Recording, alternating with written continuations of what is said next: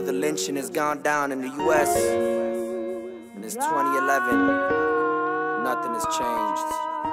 What up, Troy? I can't believe they actually did it, man. To tell the truth, they ain't never gonna kill you, man. You live forever in the hearts of those that fought for you. You fought for us, you gave us strength like a true soldier. I feel the pain, I feel the anger and the race to show it. I hit the streets and spread the word till the world knows it. I'm sorry we ain't saved you, should've been braver, but at times I feel alone when I'm surrounded by these strangers. 2009 we first spoke after I met Martina. I got the shirt, but since then I haven't really seen her. Been on the road with these raps. So, I mean, that's the thing. I mean, I've always, held on to his journey. And, I think the thing that really even inspired me anymore was the day, when you had your address in the back. And I sat down and I wrote you a letter. And I'm like, okay, I've read countless people who speak about injustices. They want to help and they're going to reach out to you. And then I got a letter back from you, Jen, and it put the biggest smile on my face. I was like, man, this is, and you were like, hey, look, you wrote me, I'm going to reach out to you, I'm going to support you, I'm going to help you. And since that time, you've been in my life kind of pushing my campaign, and so I think it's realize that his story continues to go on, people should continue to fight for injustices when you see them, and that's why I've been asking people, just look at my facts. Look at my case. I'm like Troy. All we want you to do when you're innocent, you just want people to look at the evidence. We're not asking you to believe it. Just believe what we're saying. We're saying go to our cases. Look at our facts. And when you see that something's wrong, we need you to be our voices out there in the public. We need you to go out there and say, hey, look, we're not going to sit back and allow these injustices to take place. Because I've heard countless people who followed the Troy Davis story say that they will not allow that injustice to go uncorrected. And even though he was executed, you can still save the next person, because the next person needs your voice to continue these fights for injustices. Because without you all, we will not receive justices. The courts need to know that you all will not ignore the injustices that are taking place. And I think, the Troy Davis family, like I said, I've never met him. I've never met Eva, but I appreciate you all so much. And I feel like I've met you all through Jen because she's told me about you all. And like I said, I thank everybody who's out there fighting against these injustices that are taking place. Billy, thank you. Thank you so much. It is amazing to hear your voice and to hear those thoughts on every day. It's amazing to hear your thoughts. And on this day, that's really powerful. Yeah. And like I said, my thing is, like I said, just keep his voice alive by fighting through injustice. If you believe in him, if you love them, every time you see an injustice, fight that injustice and put, this is for Troy Davis. That's how you can keep his memory going on. He fought for injustice. His sister fought for injustice. She loved her brother so much. She put everything down to fighting against injustices. And like I said, I'm asking me personally on a personal level, I ask people to go to my website, see my proof and see that I am Troy Davis. That was the saying everybody was saying, that they are Troy Davis. And I'm telling you, I am Troy Davis. Just go to my site, www.freebillyallen.com, and you can see 2021. And I thank you, Jen, for, helping shed light on my situation. I thank all the people and supporters who have been supporting me over this time. And like I said, I love you and I appreciate everything you have and continue to support. Thank you, Billy. And thanks for taking, I know you have very few minutes that you can spend, and I really appreciate you using them to call. Oh, no problem. But you take care, and like I said, keep fighting for Troy. Keep fighting for him. And we're going to keep fighting for you also, Billy. And all right, thank you. And I just want to read you someone saying here, thank you, Billy, for connecting the struggle in prisons with political prison work on the outside. Unite those struggles. So you're having an impact right here. Well, it gave me that somebody listening. Like I said, I appreciate you all and continue to fight. I mean, we need that. Trust me. It means more than you all know. You all are a breath of fresh air, because sometimes it feels like we're drowning in this place. Thanks, Billy. Stay safe and well. People are wishing you solidarity. Solidarity with you, Billy. We hear you and we're here for you from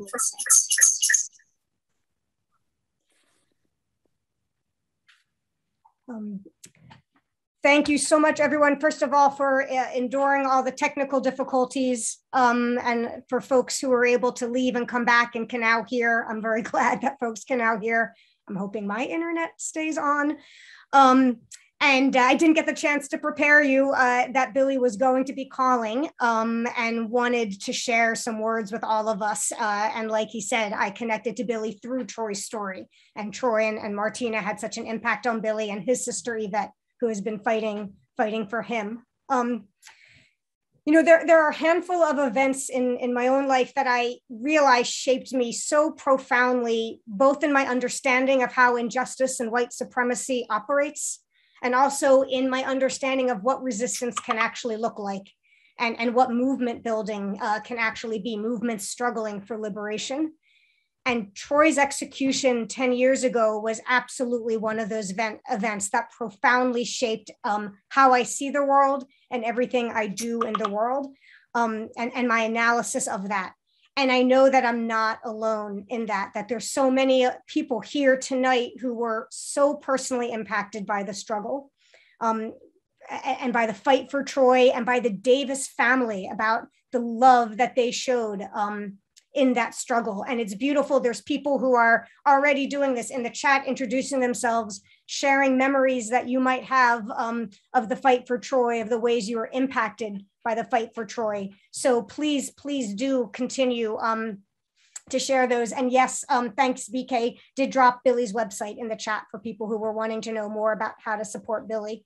So please, let's continue to use this chat to know each other, to build community, and to be in revolutionary community together, as we let the memory of Troy power us in the fight ahead.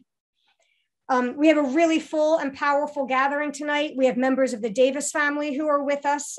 There's going to be an incredible panel conversation moderated by Amy Goodman, who's the host and producer of Democracy Now! We're going to take a sneak peek at about 20 minutes of the I Am Troy Davis documentary film.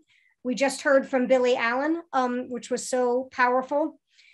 There's dozens of organizations and thousands of people who came together to fight for Troy and to support the Davis family. And a few of those organizations are made tonight this commemoration possible. So I just want to express my deep gratitude to 8th Amendment Project, Amnesty International USA, Death Penalty Action, Equal Justice USA, FTP Movement, Haymarket Books, Highlander Research and Education Center, and the Movement for Black Lives, who are our co-sponsors for tonight. And of course, Democracy Now! And I'm here representing the sponsoring organization, Donkey Saddle Projects. We are a small and scrappy organization that uses art and storytelling in the service of social justice, equity, liberation, and of course, abolition. I'm incredibly honored to have the opportunity to introduce you to Kimberly Davis, Troy's sister, who I consider also a sister to me. Kim and the entire Davis family have been absolute warriors in the struggle for justice, for Troy, but for countless of others. And Kim's, your unflagging faith and your centering of love and family inspire me each and every day. And I know Kim wants to say a few words of welcome to everyone. And I couldn't have a better partner in justice than my sister, Kim Davis. Thank you, Jen Marlowe. Thank you, panel guests and everyone that's on. On behalf of the family, we would like to say thank you, everyone, for your continued fight throughout the struggle for these past 10 years. It's been a long road, and we're getting through this one day at a time. We were talking the other day, me and Kalanji, and we were saying about the difference with mobilizing and organizing. Through the movement for Troy Davis to save Troy's life, I mean, we have people from all over the world, all walks of life, that joined us together for the innocence of my brother.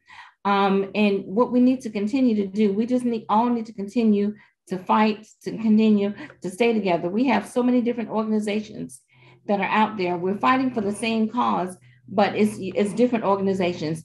And we get together and mobilize and become one organization. We mobilize and organize and become one organization to fight for this death penalty.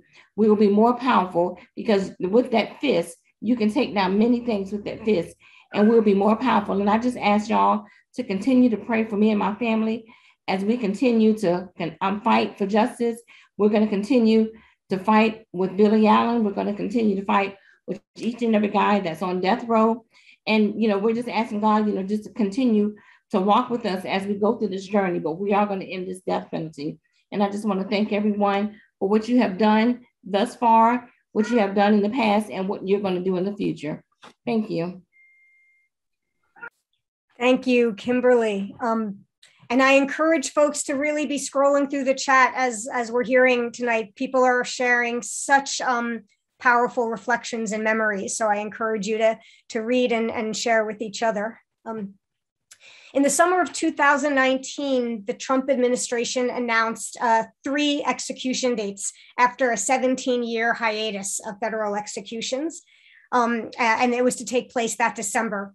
And I remember, Kim, I don't know if you remember, I called you up a day or two after that announcement was made to ask, to brainstorm with you about what we could do in response. And the idea we came up with, so we had a screenplay that was written by Philip Montgomery, who adapted from the book I'm Troy Davis, which I had helped Troy and Martina write. And we decided to produce a staged reading of the screenplay as a form of theatrical protest. But we instinctively knew that the right idea was not inviting a bunch of actors to come and perform the screenplay, but instead to invite those who understood the Davis family's struggle inside and out better than anyone else could. So we reached out to death row survivors, to people with family members on death row, folks whose loved ones were murdered by police or in acts of racial violence, knowing that who could better tell Troy's story than those most impacted by not only the death penalty, but how the death penalty is the sharp edge of an entire system of state violence. So whether it was at the hands of the cops or at the hands of the criminal punishment system. So their performance, which happened the night before what the first scheduled federal execution, which was delayed, but as we know, the Trump administration went out with a whole spate of horrific federal executions. So the performance was the night before the first scheduled one. And it became the basis of a documentary film that we're currently editing. It's currently in production. Y'all are going to be the very first people to watch an excerpt of it. It is rough. It is not finished.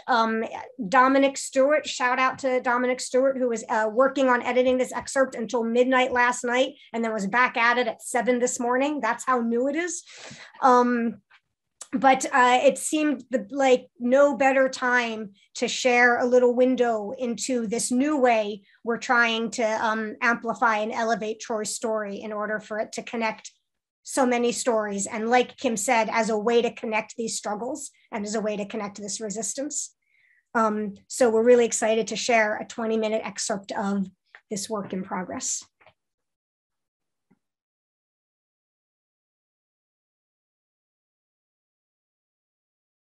Humanitarian crisis with food, water, fuel, and medical supplies running out as forces loyal to toppled leader Muammar Gaddafi attempt to hold off interim government troops, but stop short early Monday as rebels began to fire on the town.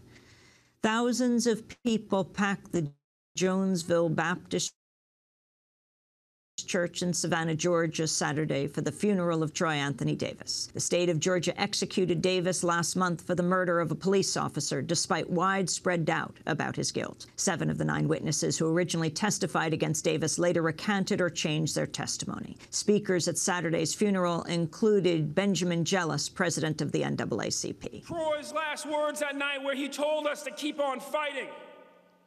Keep on fighting. Till his name is finally cleared and Georgia admits what Georgia has done.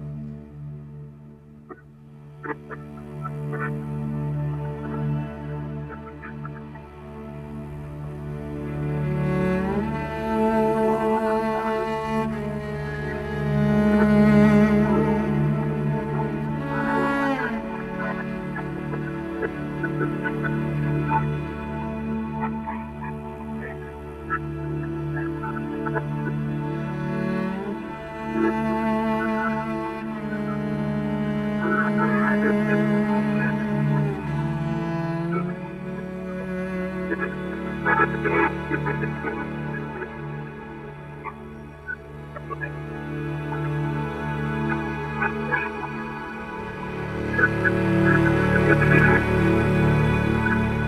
pushes Martina into the main hall where hundreds of supporters and journalists are gathered. Benjamin hands her the microphone. The mic exchanges feedback as the room quiets.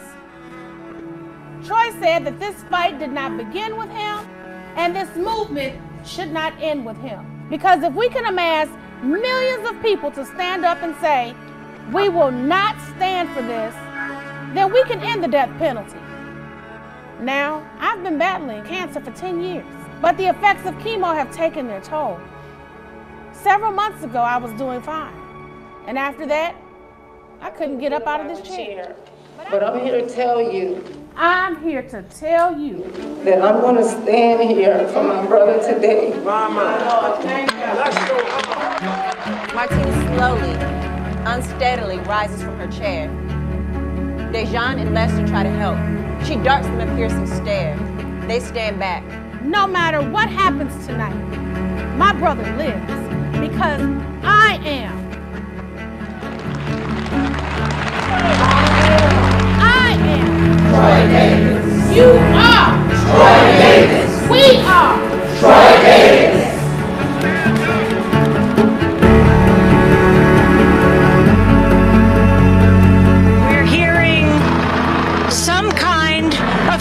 The crowd begins to swell with noise.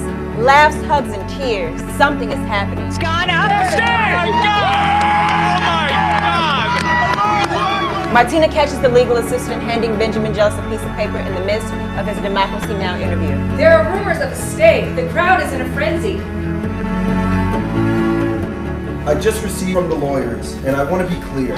He says that Troy has not been executed yet, but that there is also not confirmation of a stay. This is not a stay. The U.S. Supreme Court has asked for a temporary delay as they review the case. And so we are waiting. Again, we don't know whether we're here for a miracle or a funeral. But for the moment, Troy is with us. We are in a holding pattern.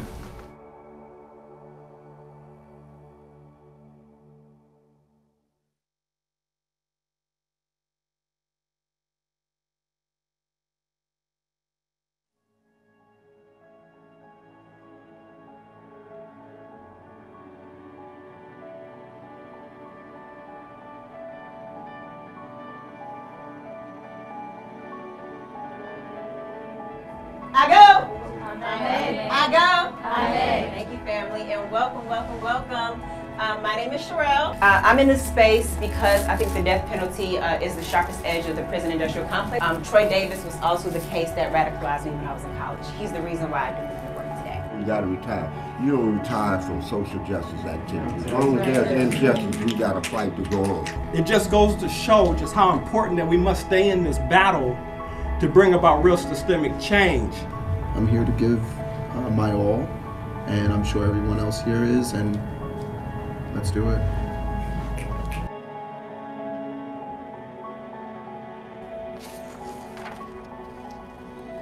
I Am Troy Davis by Philip Montgomery, based on the book by Jen Marlowe and Martina Davis-Correia and Troy Anthony Davis. Act 1, Scene 1, September 21st, 2011, 11:08 p.m. So also, if there are moments as we look through the script today where we missed one of the characters, we'll adjust that in the moment. But hopefully this is everything. It's like 62 speaking parts. All right, whenever you're ready. So John is supposed to be a blonde hair guy, right? Is that right? Is that right? So I got to kind of play white then. I didn't shoot any police officer. Martina steadies her brother. All right then. Martina leads her brother into the backseat. Six from both shootings show similar casings, and we believe they were fired from the same gun. So right now, I want you to just sit with all the things that we've talked about today. What's on your spirit or your heart? Anger. Fear. Sadness, fear. So my name is Cheryl Brown. I'm a community organizer. Been working around anti-Black state violence for about a little more than a decade. I was radicalized by Troy Davis' execution that happened in 2011. I was a student organizer at the time. Troy Davis was wrongfully incarcerated for a murder of McPhail, Officer McPhail. It was a actual frenzy the next day, a manhunt. It was very much like racialized messaging out there about thugs, both in Atlanta and down in Savannah. So it seemed like the folks there were like bloodthirsty to put this, to put the death of Mark McPhail onto someone's lap, and Troy Davis was the name that was offered. Virginia gets out and approaches a group of neighbors huddled by the police barricade. She realizes they are surrounding her house. What in heaven? They're looking for Troy. For Troy? Why? So previously I had been doing a lot of work around just broader abolition. And so I reached out to Jen, who was like, hey, we're actually doing this staged reading of I Am Troy Davis, and we really want to engage a lot of family members who've experienced loss to state violence, either by hands of the cops or having loved ones being caged inside, some folks who've been exonerated from death row. I know that all of you are bringing in histories and stories and powerful lessons and folks into this space when you come into this room. My name is Sabrina Butler. I'm the first woman exoneree to be exonerated from death row. I was sentenced to death at 17 years old for the murder of my son. My name is Gwen Carr. I'm the mother of Eric Garner, who was murdered in New York City by the police. He was the one who said, "I can't breathe" 11 times. And I believe that it's important to be here so we can show support for others, so we can be a voice for others who doesn't have a voice. My name is, it took me a long time to say my name a few minutes ago because it's Delia Maria Castro Perez Meyer. Mexican people have a lot of names. And I have an innocent brother on Texas's death row, and his name is Luis Castro Perez. I met Suja Graham when I was working. He was going through his third and fourth trial in California, coming off of death row. She kind of took my story, but I had a different story. I'm happy to be here. My name is Suja. I'm a survivor. I don't consider myself a victim. I've survived 4 trials. I was convicted in 1973 for something that I didn't do, and for the next 7 years I had to fight for my life. I'm here today not because of the system. I'm here today in spite of the system. I think Troy's case has really exposed the death penalty in the South, the racism, the recantation, the coercion, the witnesses, how they've been treated. No physical evidence, no DNA, no gun. But it shows that Georgia still wants to hide this untruth by pushing forward with the execution. But I went to Savannah, Georgia, to help my Tina. It was a tough thing to experience and trying to help, but she always gave you a sense of strength in spite of what she was experiencing personally. She used her brother's case to shed light on the injustice that was going on, not just in the state of Georgia, but throughout America. And Troy, it was many more Troys. He was just one among many American young blacks. My name is Suja Graham. I'm a death row survivor. I spent over 11 years of my life in prison. I came to prison when I was 18 years old. I was given a life sentence. On November 27, 1973, an uprising occurred, and a prison guard was murdered. Myself and Eugene Allen, for the next 7 years, we had to fight for our life. I was convicted and sentenced to die at San Quentin. And after being on San Quentin's death row for over 2 to 3 years, the Supreme Court of California overturned my conviction. I was tried a third time, and again, all-white jury. They couldn't determine my guilt or innocence. And it was there in my 4th trial that I was acquitted. And I walked out of prison a free man. Not mentally free, but physically I was able to walk out of prison. And I've been fighting that battle ever since I left prison. A jury only took a few hours to decide he was guilty of murdering a police officer in Savannah, Georgia. A few more hours to decide on lethal injection. The government picks up the case.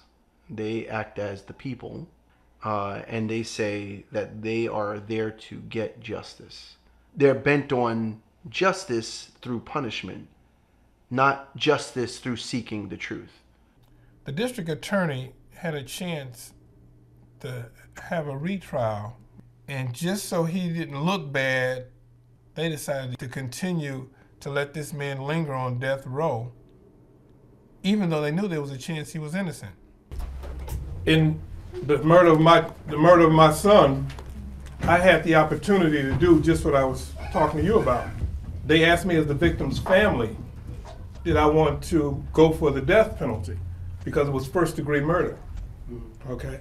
And I decided I didn't want the death penalty. This is not an innocence project like it is for some of you in Billy's case. This guy admitted to doing what he did. So it's not like it was a question. He said, I shot him. Jordan Davis in a car shouting at me, not turning his music down. I got a gun. I can see they have nothing, but I got to shoot into the car 10 times because I don't know what they're going to do. Oscar Grant is at the BART station on his belly, handcuffs behind him. Shoot him in the back. Why? Because he might have done something. You just never know what they're going to do. Trayvon Martin, oh, you don't know what he's going to do. I have the gun. He's a kid. All he's got is Skittles and iced tea. But I don't know what he's going to do, so I got to shoot him. Eric Garner, we got to choke him out because he might have been selling cigarettes. I don't know what he's going to do. Every case is, I don't know what they're going to do. And you know they're subhuman. You know they have no value. So let's kill them and talk about it later. Crimes such as what happened to my son Jordan Davis, it tears your body in two, it tears your heart in two. You know, the things that I thought were important become unimportant. The laughter that you have from time to time, shorter. The things that you look forward to are different. I looked at Jordan for getting his first apartment, getting his first car, getting married, and all those things that you see in the future that you want for him is dashed away.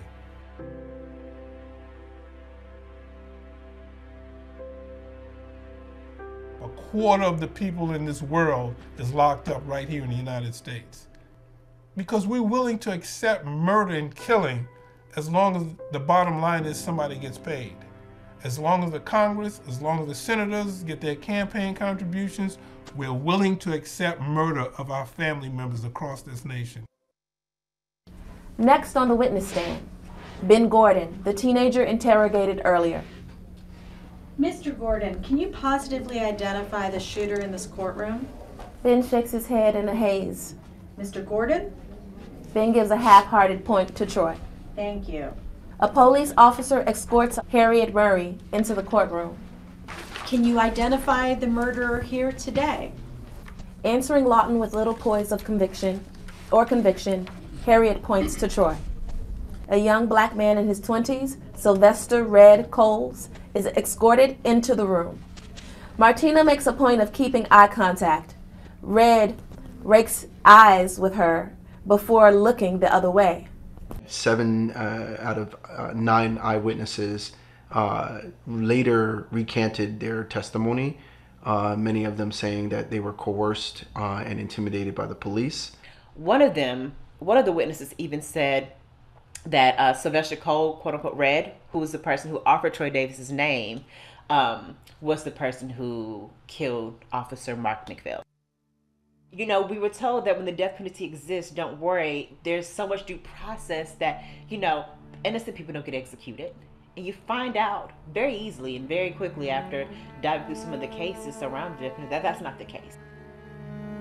Take those words that you just poured out into the room, and I want you to come write it on the scroll. Something resonates with you, you can speak it out loud. The love, anger, and pain. I wrote Confess Red because I still feel, even after the death of Troy Davis, for Red to confess today or tomorrow would help his family so much. All of us in here has been through something traumatic.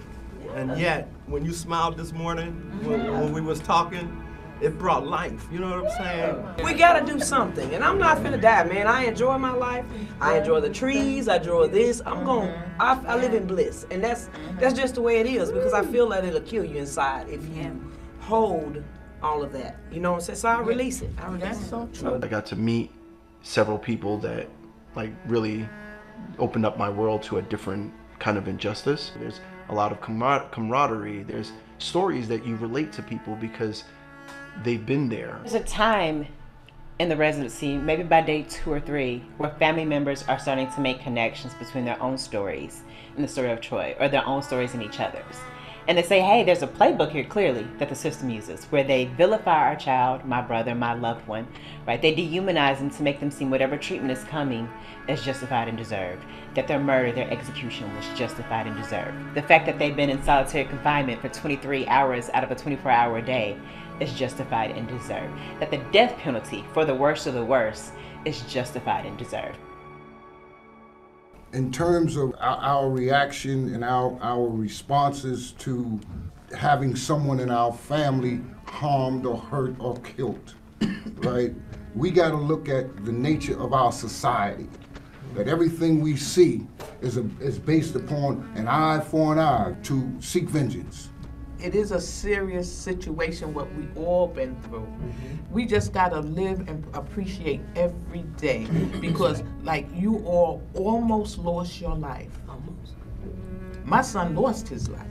So let's all of us appreciate, you know, the little things.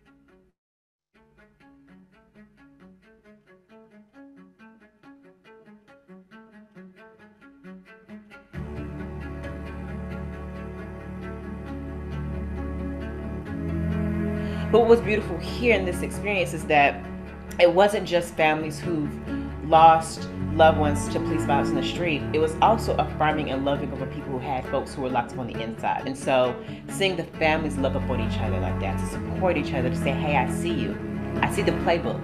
So we have to be building together as well. It was really dope. You have a family who loves you and a sister who won't stop until your name is clear. If someone hits you, you turn the other cheek, and she's right. But Uncle Troy, I only have 2 cheeks, and he keeps hitting me. Someone stop him! Troy tries to block another blow from Red, but Dee Dee pulls him away. Red lifts his gun to McPhail's head. No hesitation. Bang! The kill shot. No one was inside. And if he was, y'all would have just shot him down like he was a dog in the street. The way I see it, justice can fall into the trap of thinking it's more powerful than the truth. And when it does, it degenerates into something twisted. It brings out the worst in who we are. I'll never stop believing that we can change this. We can fight the wrongs. Because I am Troy Davis.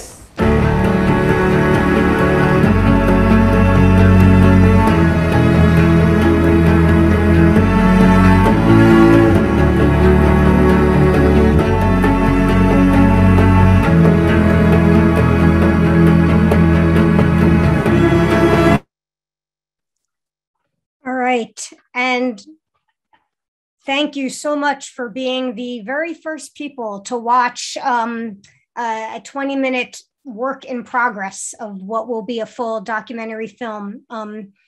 It was really moving to watch it, knowing that actually several of the people who you were watching in the film clip are with us in this Zoom room today. And deep appreciation and love. Aisha, I know you're with us. Uncle Ron, I know that you're with us.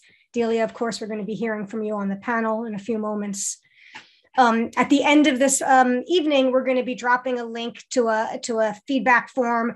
We would love to get your thoughts on what you saw of the film. That will help us as we're continuing to develop it. And of course, you'll be invited to stay in touch with us on the journey of completing the film. And hopefully we'll be among the first to be able to see the finished film. I do want to mention the film, of course, is based on the book that Troy and Martina wrote that I had the immense sacred privilege of getting to help them with. That book is being offered tonight just for those of us remembering Troy at a 40% discount by the publisher Haymarket Books. is offering a 40% discount for folks who have not had the chance to read the book yet. So my colleague BK is going to drop the link for you to be able to know how to get that and to go directly to the publisher for that. Before we turn to the panel conversation, I want to share a message from Troy's cousin, Elijah West. Elijah and I were chatting over Facebook today, and he had some words that he wanted to share with y'all. He wrote, "These last 10 years have been very hard on our family Georgia made a huge mistake. This is one that they will have to live with for the rest of their lives. And 2011 was very hard. We buried 3 family members in all that same year." And he's talking, of course, about Troy's mother, Virginia, and Martina. We buried 3 family members all in that same year, and that was very hard. And me and my family would like to thank all the supporters and the extended family members that we have. Thank you, Elijah. And Elijah, thank you for being with us tonight. And like we were chatting about on Facebook, I hear and see that you are wanting and ready to stand up and to speak out and to re-engage in the struggle and in activism. And you know I'm going to be tapping you quite regularly with what will hopefully be meaningful opportunities to connect with you in that fight. And I love you. You know, there's so much that I would like to say about the deep and lasting impact that Troy has had on us and on the world. But we're about to hear from some people who will be able to say it much more powerfully than I could, and certainly more succinctly. And one thing I'd be curious about, you know, in the chat box, drop the letters DN in the chat box if Democracy Now! Was how you first learned about Troy Davis. I would just be interested to see for how many that was true. Just write DN in the chat box if you first came to Troy's story through Democracy Now! I'm seeing a lot of people. A lot of people are dropping that in the chat box. And that was true for me also. In 2007, I was watching an interview on Democracy Now! With this incredibly powerful woman, Martina Davis-Correia. I actually think it's a piece of that interview that we just saw in the film. And she was talking about her brother, Troy Davis, who had just survived an execution date by 23 hours. And it's really no coincidence that so many of us came to Troy's case through Amy Goodman and Democracy Now! Coverage, because they were telling Troy's story. They were covering the case long before any other media was covering the case. And on that night, on September 21st, 2011, Amy was broadcasting live for hours and hours that entire long traumatic night from the prison yard. Many of us in this Zoom room together were there in the prison yard as watching Amy broadcast that, and were a part of that experience. And many of us saw Amy a week later at Troy's funeral, and then 2 months later at Martina's funeral. I can't think of a better person to lead what's going to be such a rich and exciting and insightful conversation. And I'm so happy to welcome Amy Goodman, who is the host and executive producer of Democracy Now! For what I know will be a really powerful discussion. Thank you, Amy. Well, thank you so much, Jen. And thank you to all the hundreds of people who are tuning in right now, and especially to our panelists. It was an honor this morning to be interviewing Kimberly Davis, Troy's sister, as we remembered Troy and Martina, also speaking with Ben Jealous. At the time, he was head of the NAACP, now head of People for the American Way. But what a moment that was 10 years ago. And as so many people have pointed out, while Troy may have been executed that night, his legacy, the anti-death penalty movement today, is such an important engine for racial justice. I mean, when I went down, it was a few days after Occupy Wall Street. This is the 10th anniversary. And so many people marched into Zuccotti Park holding up a sign that said, "I am Troy Davis." So we followed that trajectory from Occupy to Atlanta to Jackson. and did not know what would happen that night. Had no idea, as 1,000 Morehouse and Spelman students didn't know, as the family of Troy didn't know, as people from around the world who gathered there and then through Democracy Now! Watched in St. Mary's Church in Harlem and in libraries and colleges. They gathered around their laptops. How critical it was, how much people cared. At 7, that moment of jubilation when someone thought, my God, the death warrant, the 4th one, had been vacated, but then realizing, in fact, it wasn't true. Clarence Thomas, the Supreme Court Justice, was the point man for the Supreme Court, who hailed from Pinpoint, Georgia, not far from Savannah, where Troy grew up. Pinpoint, Georgia, a community founded by freed slaves. And then at 10:53, that tragic moment when we heard that Troy was being executed. And 11:08, the statement came out that he had died. And today on Democracy Now! And you see in the film, the reporters coming out and talking about Troy's last words, saying to the McPhail family, I am not the person who did this. I did not have a gun.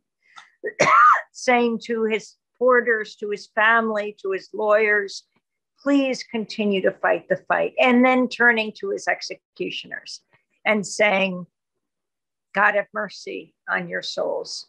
God bless your souls.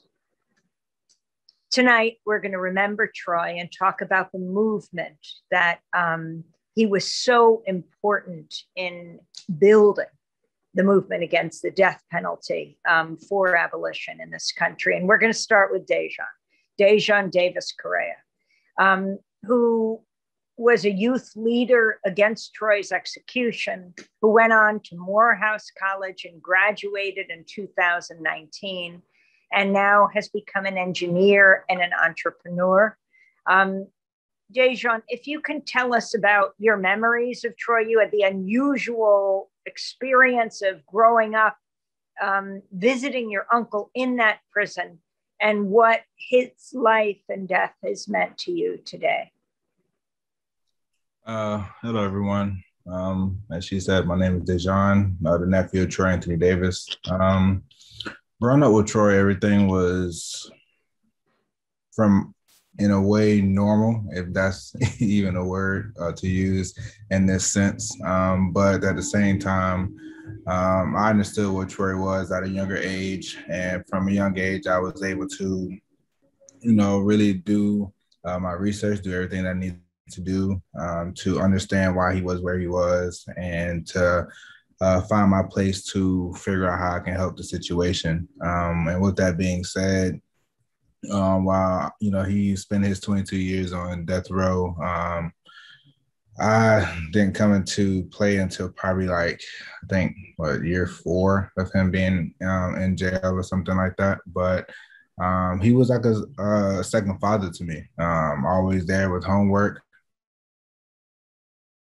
Always there with just someone I can talk to, someone that would just understood how it was to grow up as a young Black male in general. We never really talked a lot about him being in prison, in the prison system, obviously, because I just it really wasn't the mood of the conversations to talk about him being in there. But we like I said, did a lot of fun things. We rode quarters of people who've been in prison systems, visitation, they know what that is. Made paper planes out of the Reese's cups, cardboard that used to be in the bottom. So did a lot of different things while, he was in, prison. And at the same time, I was able to learn a lot from him because Troy had a lot of wisdom, had a lot of knowledge, had a lot of experience with him throughout his life and things that he's been through. So, just picking his brain from there and learning, from him and who he was helped mold me who I am. And I mean, fast forward to today,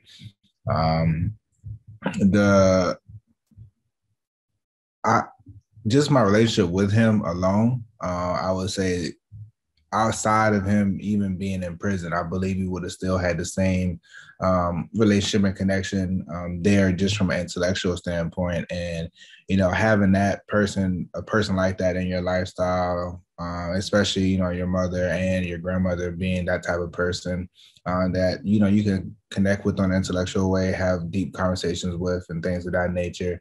There are a lot, at the same time, you're able to have people pour a lot of information in you, which you can hold to a certain part of your life where you may need.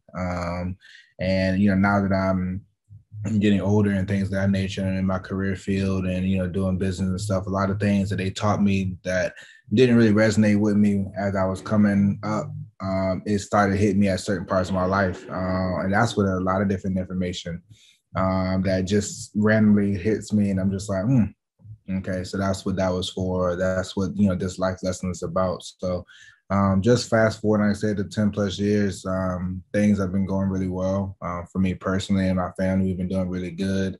We haven't, you know, been, I would say some people feel as though, and I don't mean this in disrespect, but some people feel as though, you know, we've been kind of, you know, sad and things of that nature. Granted, the situation was sad, but at the same time, we're a resilient family. We understand that, you know, we have a support system around us. And, you know, we still have to continue to fight the fight and help the next person that's coming next. And so, you know, everything has been going pretty well. And we as a family have been doing well. We're standing strong and continuing to fight each day, day in and day out. Well, I'm really glad you're here tonight, Dejan. I also want to introduce Thenjiwe McHarris, who is a leader in the movement for Black Lives, who was deeply involved in the fight for Troy Davis's life. Thenjiwe, if you can talk about how you came to this struggle. Sure. Thank you, Amy. And I just first want to just say how humbled I am just to be here with you all. And first, just want to say so much love and respect to this family. Troy Davis's family is one of the reasons why I feel like I am the organizer that I am today. They not just showed us that we should be deeply outraged by a system that would kill their loved one, but they awakened us to how important and how profound it is to center at any movement love, like how much we are willing to fight for our loved ones. So I just want to just share a lot of love and respect to the family. I was introduced to the Troy Davis campaign and efforts to prevent his execution while I was working at Amnesty International. And actually there's a lot of old comrades and colleagues at Amnesty International who worked at that campaign. And I worked under the leadership of folks like Laura Moy, who were organizing to prevent the execution, but also organizing around abolition of the death penalty. And so that's how I came to the case. And a lot of my work was focused around mobilizing folks in New York City, particularly leading up to the execution of about 10 years ago. And like a lot of folks have said, between Jen, Billy that spoke earlier and others, and I'll share more earlier, you know, Troy Davis's, not just the execution, but who Troy Davis was. Every word that he spoke, every word from the family members, from Martina Correa Davis to Virginia Davis to all the family members on this call, inspired, I believe, millions of people, and not just helped contribute to where the movement to abolish the death penalty is today, but contribute to so many movements who are dedicated to transforming and changing and shifting away from a country that chooses to kill as opposed to giving communities what we need. And so I'm looking forward to going into just how deep and profound the legacy of Troy Davis and the legacy of his family is to movement work in this country and also around the world. We're also joined by Delia Perez-Meyer, who is the sister of Luis Castro Perez, who's fighting to prove his innocence on Texas death row. Delia, if you can talk about the influence of Troy's life and death on your brother and what's happening with him right now. Okay. Well, thank you very much for having me, and it's just an honor and a blessing to be here with all of you.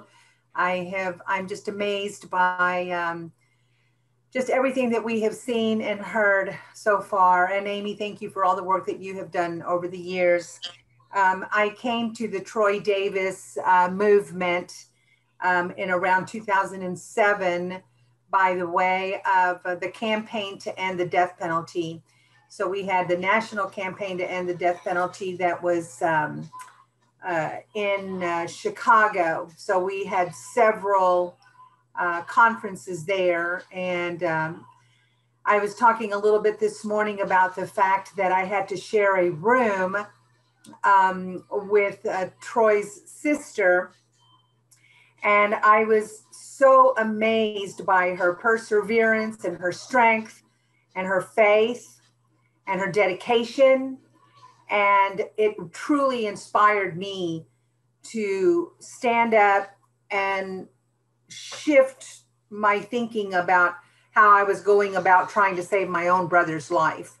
And I just remember well that she was still very ill, going through her cancer treatments, but she would get up so bright and early in the morning and start ironing her clothes and getting ready for the day.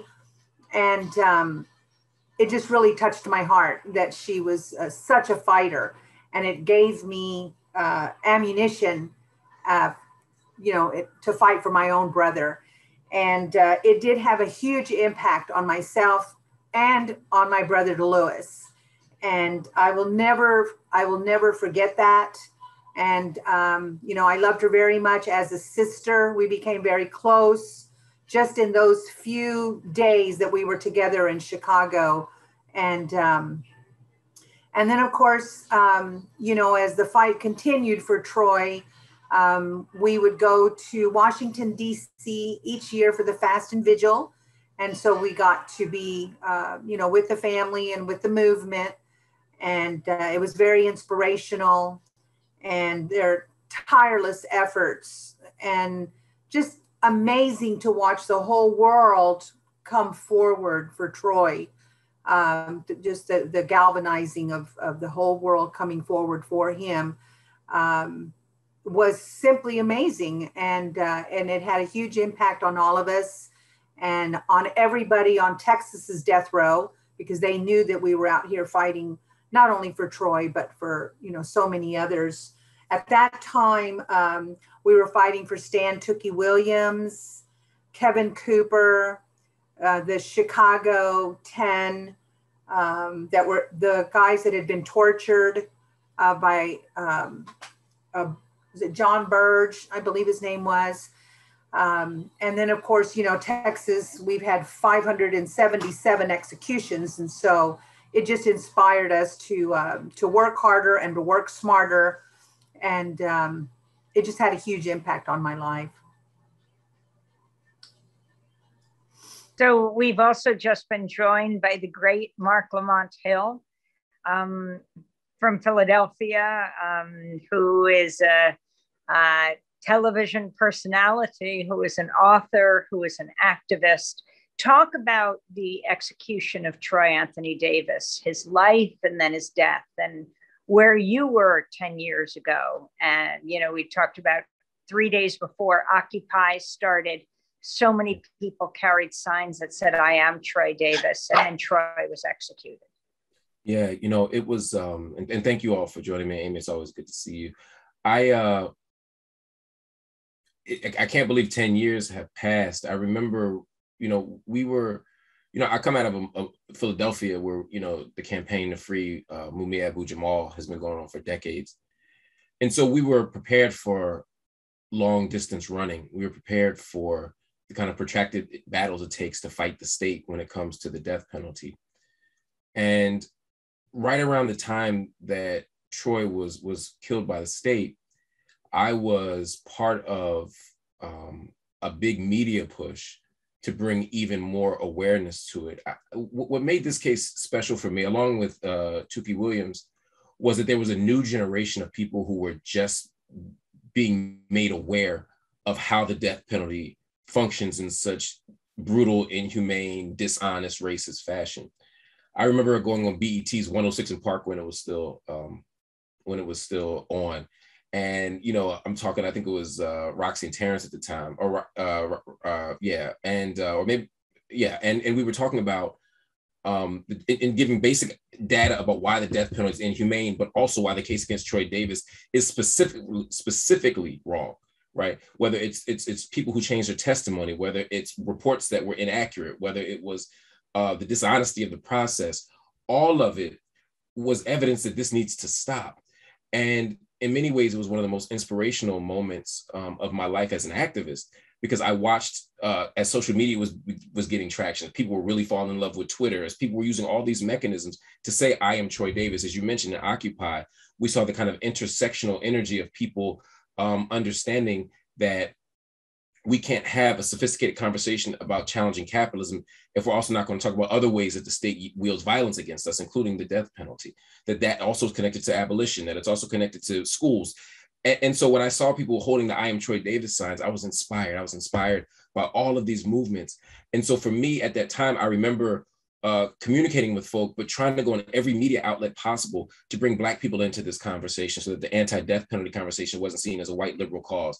You know, that it wasn't lumped into a kind of Occupy moment, but that they understood why it was important for us to be in that conversation. And finally, I also remember the extraordinary pain, the extraordinary sense of loss that we all felt for the family for whom we still grieve. But I also watched a generation, a new cadre of wide-eyed, energetic, optimistic, maybe even idealistic activists realize that this ain't about innocence. This isn't about being right. That there are so many other factors that go into whether or not the state is going to exercise its unjust, immoral power to kill its citizens or not. And so for some of us, that created inspiration to fight more. For others, it created a great sense of disillusionment that we're still fighting against after Tukey and after Troy and after so many others. And so I never forgot that moment where it was announced that he'd passed. It was very painful, very difficult to swallow. Yeah, we fight on. Well, in addition to Mark, we're joined by Kalanji Jamashanga, who is a well-known activist. My puppy, I'm sorry, is getting excited and wants to join in too. Organizer and author whose organization, FTP Movement, was active in the fight for Troy. Kalanji, if you could talk about how you got involved and what this night 10 years later means to you, where you feel the movement is today. Sure. Tell your dog I don't want no problems. Yeah, so it's number one. He was quiet till I came on the scene. Nah, so I first was turned on to Troy's case on July 9th, 2007. I got a phone call from one of my OGs, who's a veteran veteran Black Panther by the name of Daruba Ben Wahad. And he asked me, he said, what are y'all doing down there for that young brother on death row? And I'm like, what are you talking about? And he said, it's a brother they looking to execute. He said, man, what's wrong with you, man? You ain't on top of your thing. That's how he talked. He said, there's a brother that we looking to execute. I mean, they looking to execute next week. So I said, man, I ain't up on it. So he said that he was going to hook me up, connect me with another OG. And when we say OG, we mean original guerrilla, or some folks say elders, by the name of Kazi Tori up in Boston. And he said that he knew a sister down there that was working with the family or knew the family, whatever the case. So he put us in contact. The sister name was Alita Torre. So I called her, or she called me. That was on that Monday, same day. And I asked her, you know, well, what was going on down there? And she told me that, you know, he was scheduled to be executed the following week. And I said, well, what are you guys doing about it? And she said, you know, well, you know, there's some meetings and so on and so forth. But it didn't really sound like, you know, like she was kind of in the know of what was, or if there was things that was actually going on the ground at that particular moment. So I asked her, I said, man, well, you know, we got to do something. And she said, well, what can we do? You're in Atlanta. I said, man, if you can get a venue, we can get some folks to come down, organize. Maybe you can get in touch with the family. I don't know the family, whatever. And, maybe we can make some noise and see, if we can organize something, to save this man's life. We still got time. So she got this venue at Sacred Heart Church. I believe it's on Bull Street or something like that in Savannah. And it's a Catholic church, I believe. And that was that Wednesday. She called me and we helped to organize something for that Saturday. And that is where I met a number of the youth. Elijah, shout out to Elijah West. He was one of the youth that was there. And the one thing that, there was a number of different speakers and, but the one thing that stood out was Alita had wrote on these T-shirts, this is Troy Davis, I am Troy Davis, and a number of other different slogans. And I believe that might have been, and you all can correct me if I'm wrong, the first time that, that slogan was seen.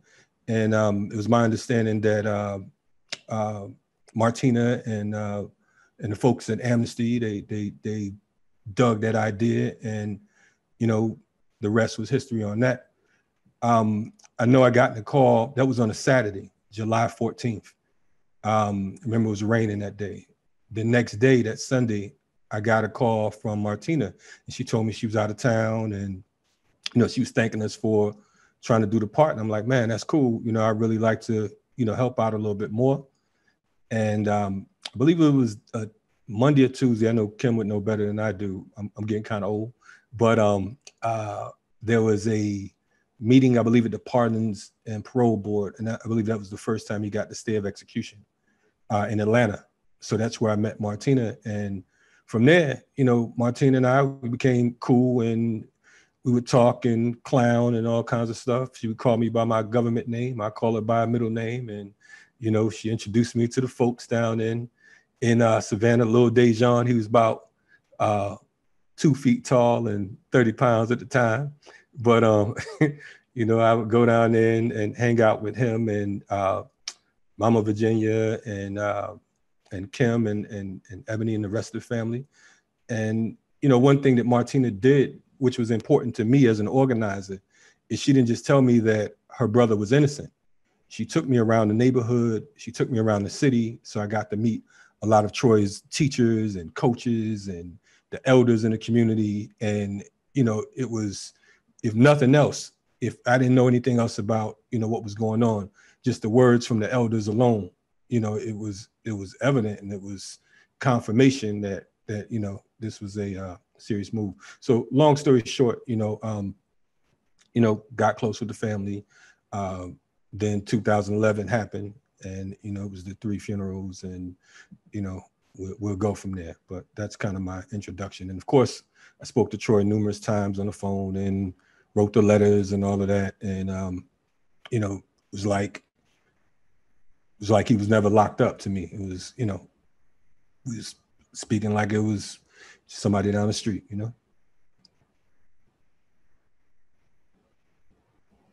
Dejan, what does it feel like to have this extended family beyond your own? And your mother was such a deep inspiration, as we can hear everyone talking about Troy and Martina in the same breath.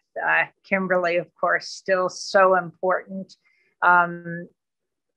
What it means to have all of these people and a movement 10 years later, does that give you hope?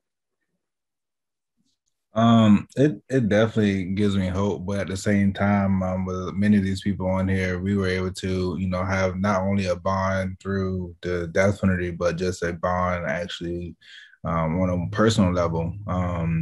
Like me, Thenjiwe, Kalanji, like Mark, I've been knowing a lot of them for a long time now. So I know at any given time, if I actually, needed to pick up a phone call and call them, I could. I mean, I talk to most of them on Facebook all the time. We interact with each other. So it was more so, not only having the relationship from a death penalty standpoint and getting, having one common goal to abolish the death penalty one day. But we were able to, like I said, make family bonds. And that's one thing that's so important as well, especially with our family, because everyone knows when you meet us, We're very open people, very down to earth. And, you know, we were definitely willing to do whatever needs to get done to, you know, help make situations better. We're not a selfish group of people. And I think that's what, you know, allows so many people to gravitate towards us as a family, because we showed everyone the same love and opportunity to be loved.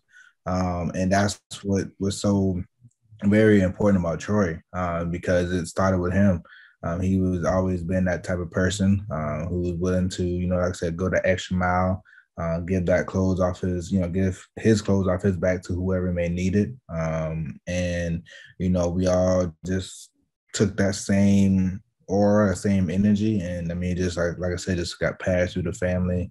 And like I said, it means a lot, especially with, like I said, over the last 10 years, having everyone still come around and still be engaged and still be involved, not just with Troy Davis stuff, but taking that message to go forth and, you know, with other families, and especially like Ms. Perez and, you know, her situation, just, you know, praying for people in Texas and doing what we can to help better the next situation. And so that's what, you know, it's so good that when the I Am Troy Davis name was started, like Kalonji said, you know, just a figure of thought that came on my mother's head, along with some people from AMC, and just had a marker and a couple of people write it on a shirt. But the message itself was just so powerful because, you know, like the gentleman said earlier, he is Troy Davis. Anybody could be Troy Davis. And that was the whole point of it. Like at any given time, no matter what day or what year it is, anybody could be Troy Davis. But like he said, having people to fight for you and believe in your cause on the outside and fight for you just as much as, you know, we may not even be blood, but,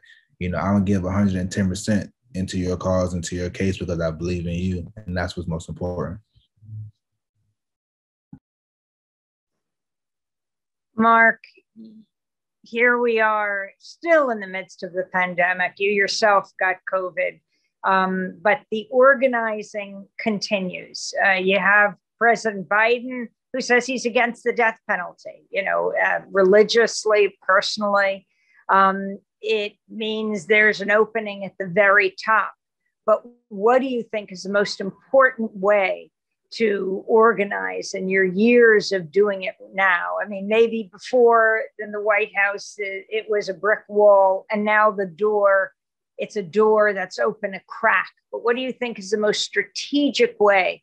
Vangelis this morning said, if you get more than 25 states, and we're at something like, 23, and Virginia, the last one, the first state in the South to abolish the death penalty, the Supreme Court could rule it's cruel and unusual. Yeah, it's a great question. I begin by expressing my deep skepticism of the Biden administration's commitment to opposing in any meaningful way the death penalty. As I watch our Haitian brothers and sisters being abused, harassed, beaten, treated in the most despicable ways possible. I mean, it's a moral atrocity what's happening at the border, under the oversight of an administration that said that they would have a humane border policy, that they would have a humane immigration policy.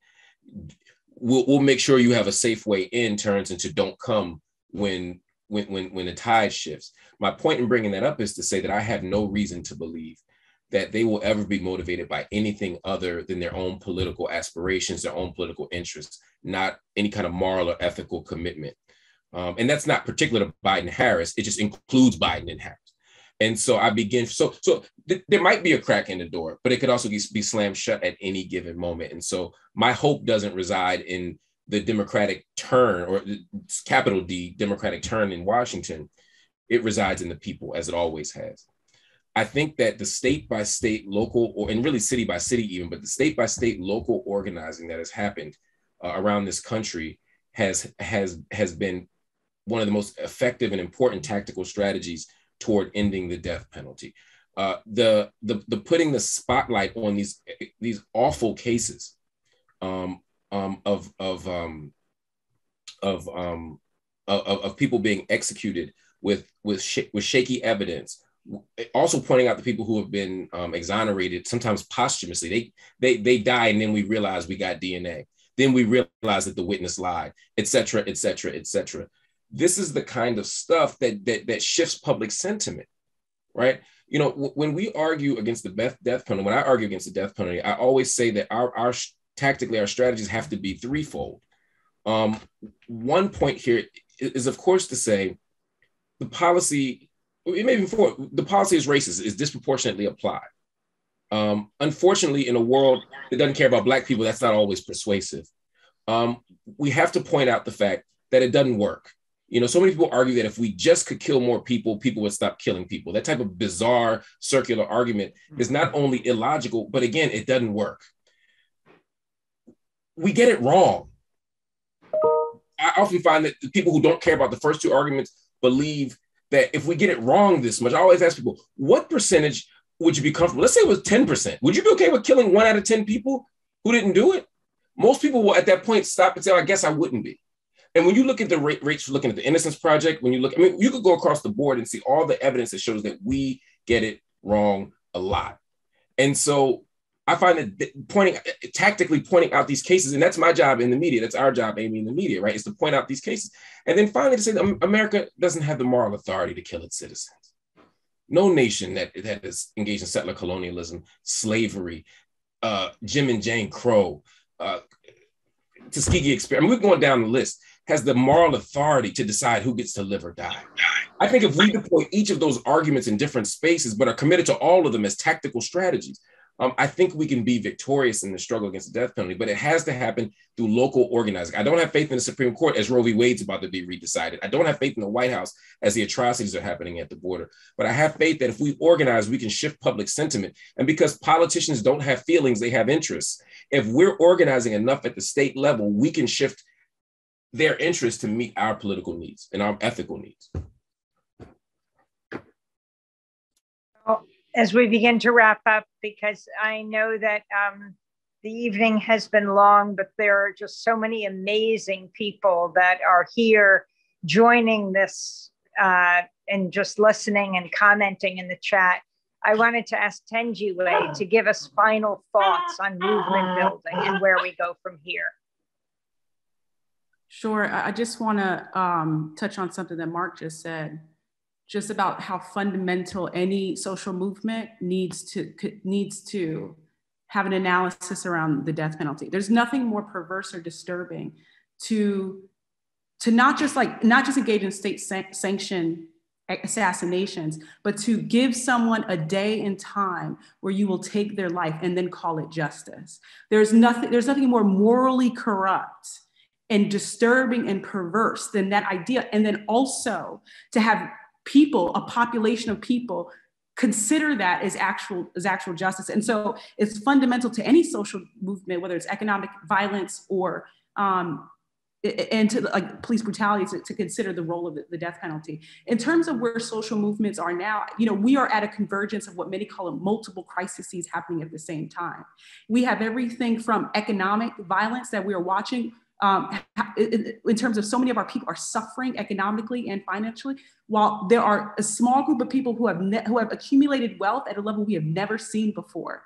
This is something that is so significant that we have to understand the state of racial capitalism and where it is now. And then what we're seeing is the criminalization of Black people in their communities or at the border. The signs of the whips are an indication that Black bodies are made to be subjugated for the purposes of wealth accumulation, and that there needs to be a level of order in order to criminalize poverty. And so what we have, whether it's climate, the pandemic, all of these things are happening together. It's a convergence of multiple crises. Someone said to me today, it's almost like the 68, 69 moment. We are watching something significant happening. But I think what I'm so reminded of when I think about the movement to prevent Joy Davis's case and also this family is that while we are at a moment of great threat and great challenge, we are also seeing the most powerful, I believe, moment in history where you are watching the radicalization of billions of people around the planet who not only want simple reforms, but they actually want to transform the society so that there is no more Troy Davis, there is no more Trayvon Martin, there is no more Jordan Davis, there is no Breonna Taylor,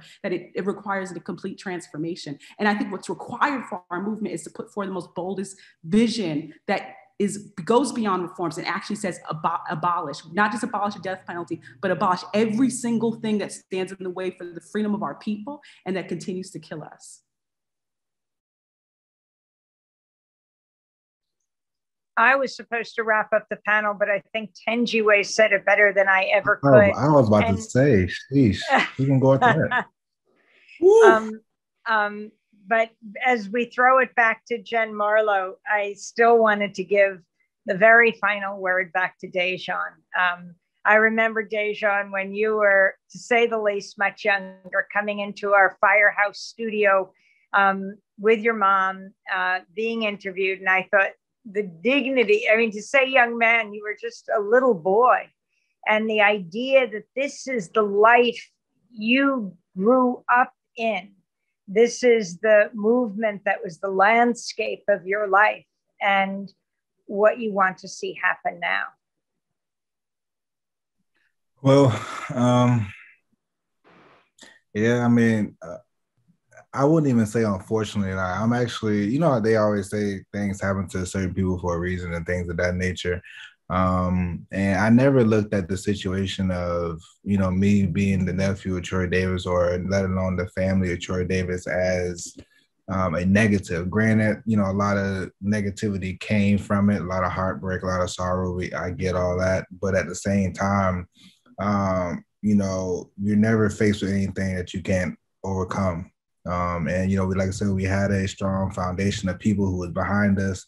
And our main goal, which is what we actually accomplished, was to just bring more light on the Georgia death penalty, and let alone just the death penalty as a whole. And we accomplished that and then some.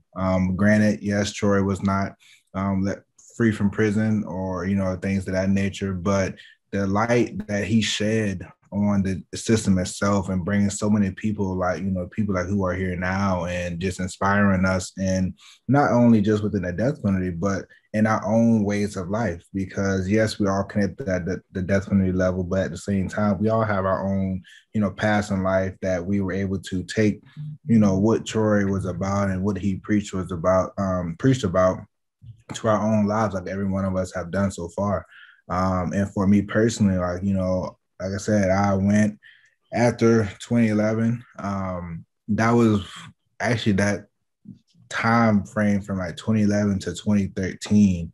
I was able to kind of just, in a way, decompress from everything, because everything was always going so fast. It was just nonstop Troy stuff.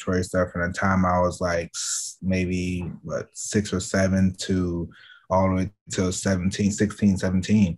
And you know, like I told my mother when she had passed, she was like, she said, you know, now, you know, I want you to go off and, you know, be in school and do what's best for you. She said, you know, I always preach that to you, but, you know, you have the knowledge, you have everything that you need. Yes, I won't be here physically, but I'll be there spiritually. And that's what, you know, always pushed me through, because at the end of the day, like I said, and people who knew, seeing me, my mother, always, they know the relation that we had, they know the connection that we had. So it was always like nip and tuck. And, you know, I was able to take that along, you know, it's like go to the Morehouse, graduate from Morehouse, a degree in physics and everything, and then move on and get my engineering lifestyle together. And like I said, it was never a time of, you know, being angry, being sad. I just had so much joy, because you know, we as a family, we're so tight. They taught me so much information. And like I said, leaning back on people like yourself who are in this group, who are maybe not in this group on Zoom right now, but having a support system like that helps a lot in the long run. And you know, like I said, when I can call on Kalanja anytime and I can crack on him and how old he is, like that helps me, you know. And you know, it goes a long way. But like I said, I'm very appreciative of everyone who's, you know, been with us and with the family for over these years, and who are continuing to working with us and continue to doing things. And just to let everyone know that we are here for you. It's our turn to be here for you. That's what's most important. Yes, this is about Troy, but now the name is different. It's not Troy Davis. It's I am blank. And unfortunately, that's sad to say, but we have to keep it real like it is. And we have to be ready to, you know, put on our shiniest shoes, put our backpacks on, put our britches up and get the marching and do what we have to do. And, you know, we all had the opportunity to speak Troy's name, and it was glorious. It was fun, but at the moment, and I'm using Ms. Perez as an example right now, we have to speak her family into the action, like, bring her family the same energy that we brought into this, bring into her family and bring into others around. And the people here that's on that panel have been continuously doing that over the past 10 years, continuously, and will continue to do that. And I would say that, please don't hesitate to reach out to the family, to ask for support and ask for different help and different things.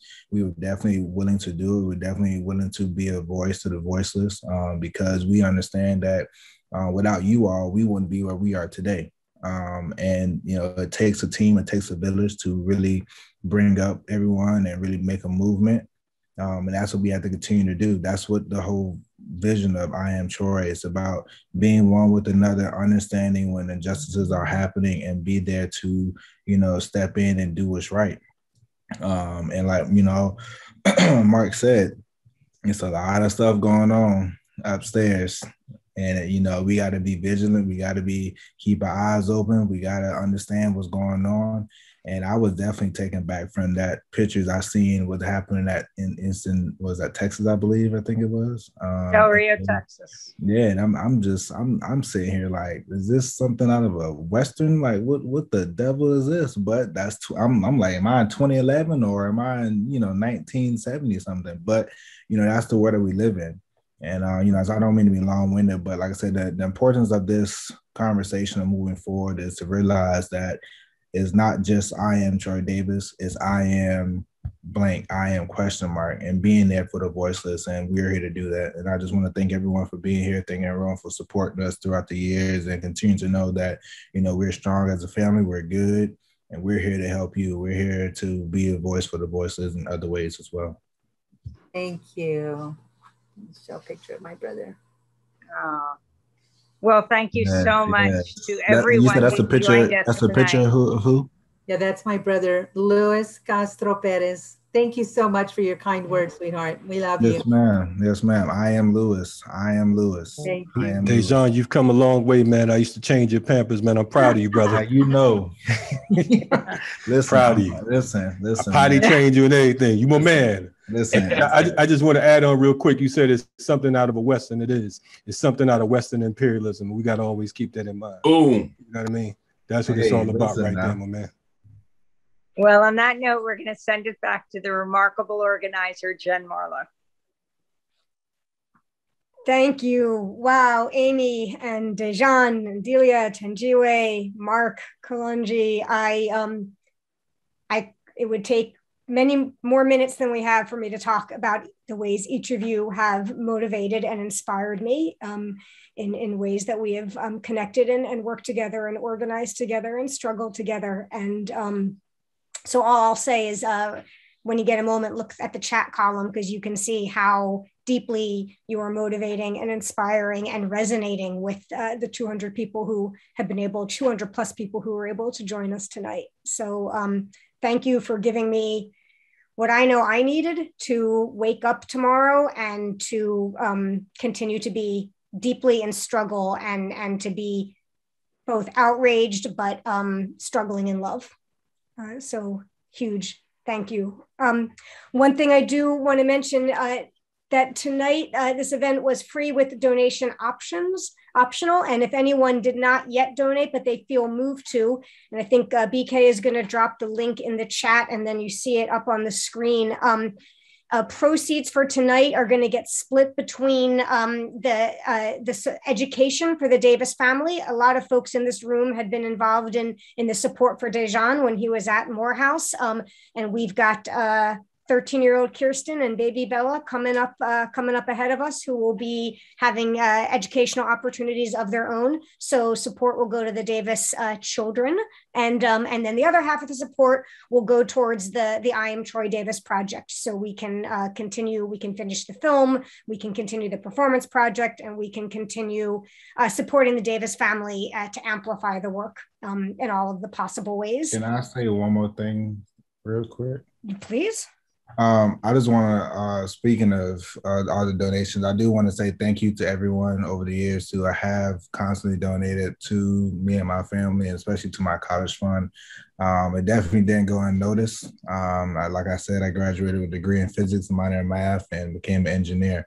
And you know, it's things that have been going exceptionally well because you guys have been blessing me and my family and with prayers and just even just speaking to me from time to time and just get my mind going back sometimes when I may, you know, slip track or whatever. But I do want to say to everyone who's here, I really appreciate it. Thank you very much. And without you, I couldn't have done it and couldn't have become a man of Morehouse like I am today.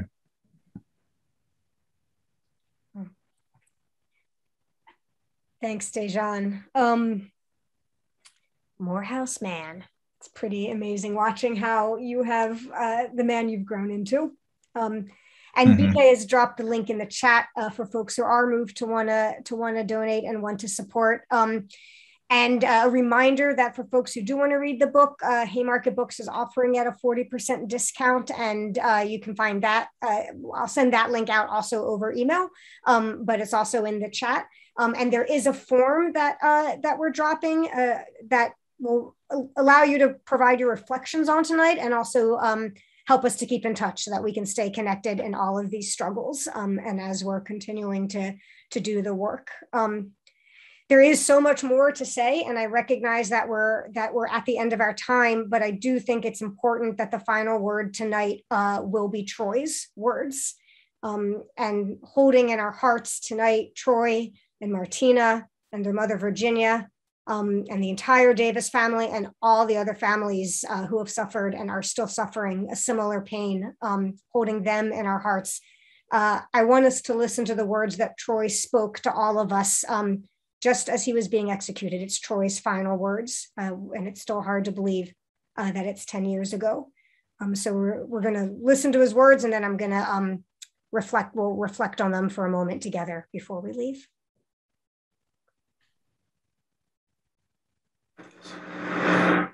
Stand up. First of all, I'd like to address the McHarris family. I'd like to let you all know that despite the situation, I know all of you still are convinced that I'm the person that killed your father, your son, and your brother. But I am innocent. The incidents that happened that night was not my fault. I did not have a gun that night. I did not shoot your family member. I'm so sorry for your loss. I really am, sincerely.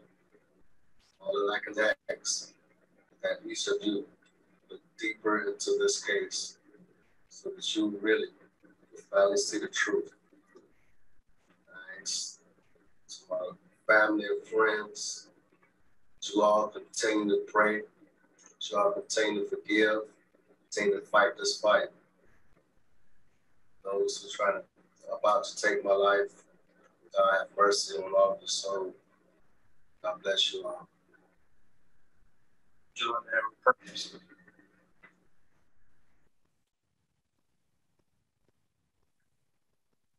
Troy asked us in that final message that he gave us to continue to fight this fight. And there's so much that we still need to be fighting. And I just want to invite us all to take a moment before leaving this gathering to think about what's one concrete commitment, each of us individually, each person making their own concrete commitment that we can make our way of continuing to fight this fight. And if you're willing, please use the chat to share what that commitment's going to be when we leave this Zoom meeting. What's one commitment that you can offer us as a group to continuing to fight this fight?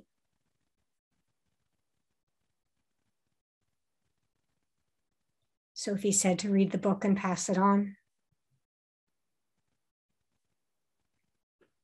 To share songs that can be aired on the radio. That's from Carol Newman.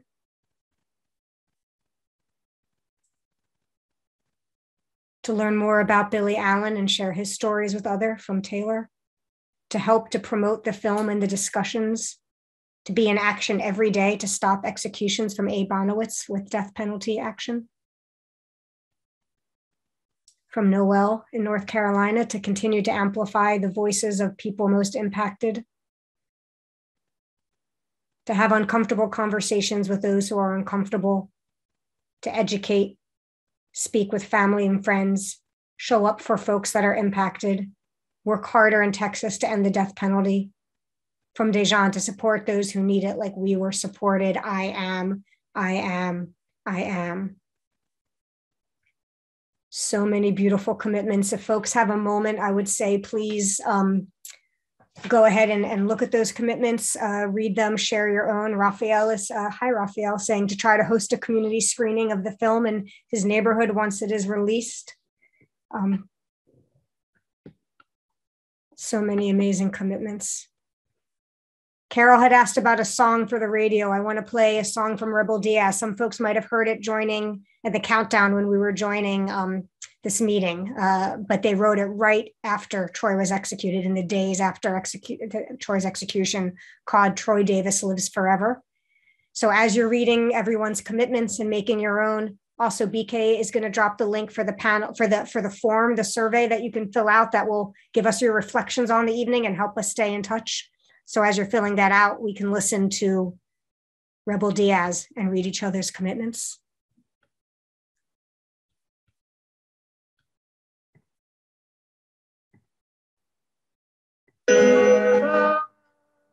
Another lynching has gone down in the US, and it's 2011. Nothing has changed.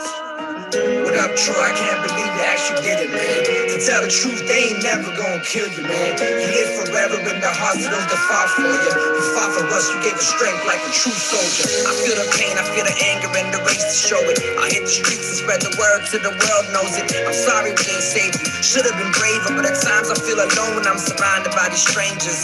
2009 we first spoke after I met Martina. I got the shirt, but since then I haven't really seen her. Been on the road with these raps just trying to spread a message. But when I think about the talks, they were such a blessing. You was in jail reading your poems on the phone, and all I did was just listen backstage at the show. Then I heard the crazy news about a week ago that the date had been set and they wanted you to go. 11:08 p.m., September 21st. Never forget my inner being still hurts. Obama stayed quiet like he did for Asa Grant. Clarence Thomas bitch ass never gave you a chance. See, you was innocent, there was too much doubt. 7 of 9 witnesses wanted their testimony out. They were scared police threats, serious like cancer. But you know it wasn't true. Years later they recanted. I wish I had the answer, what to do next. Gotta do more than tweet, Facebook, and send text. We need freedom, Uhuru organized like Zulu. Feel the pain of injustice even though I never knew you. What up, Troy? I can't believe they actually did it, man. To tell the truth, they ain't never gonna kill you, man. You live forever in the hearts of those that fought for you. You fought for us, you gave us strength like a true soldier. What up, Troy? I can't believe they actually did it, man. To tell the truth, they ain't never gonna kill you, man. You live forever in the hearts of those that fought for you. You fought for us, you gave us strength like a true soldier. They still lynching from plantations to the prisons. Methods change, but it's the same system. White robes used to burn a crucifix. Now black robes sign a death sentence. Instead of Jim Crow and legal segregation, it's yuppie condos and cuts to education. And I ain't gotta say it, Troy, you said it in your last letter. Thanking your supporters worldwide for their past efforts. More than 500,000 signed them petitions. The Pope, the Archbishop, stars and politicians. Who's who on Twitter weighing in like Mayweather. But what happens tomorrow after the storm let up? New day, pray you in a better place. Over here we coping, trying to channel that rage. To abolish these legal lynchings, abolish their broken system, abolish the need for prisons in defense of the human spirit. What's up, Troy? I can't believe they actually did it, man. To tell the truth, they ain't never gonna kill you, man. You live forever in the hearts of those that fought for you. You fought for us, you gave us strength like a true soldier. What up, Troy? I can't believe they actually did it, man. To tell the truth, they ain't never gonna kill you, man. You live forever in the hearts of those that fought for you. You fought for us, you gave us strength like a true soldier. Like a true soldier. Troy Davis, rest in power.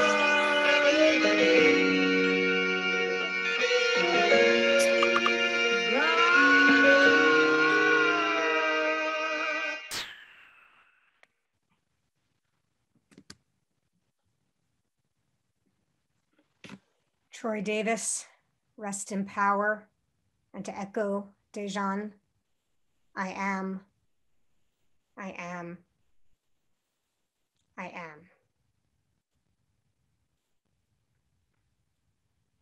Thank you for being here together to remember, to reflect, to grieve, but also to commit to the fight.